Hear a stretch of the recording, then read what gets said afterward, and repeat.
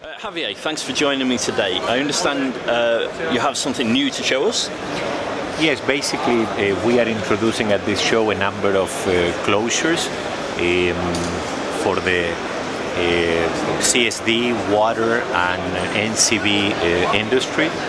One of them is the EconoLock Mini one-piece closure, which is both for CSD and water, and I think is the lightest in its category weight.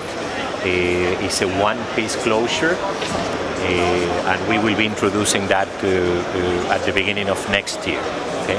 So this is something that it is well suited for independent bottlers and people focusing on 1881 finish, overall lightweight operations.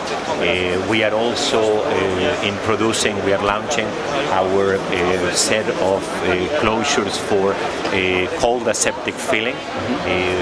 Also we have a 2 leads lightest in class closure for cold aseptic filling, and as well 38 millimeters 3 leads self-venting closure for cold aseptic filling, and we will be introducing next year a 33 millimeter closure for cold aseptic filling as well.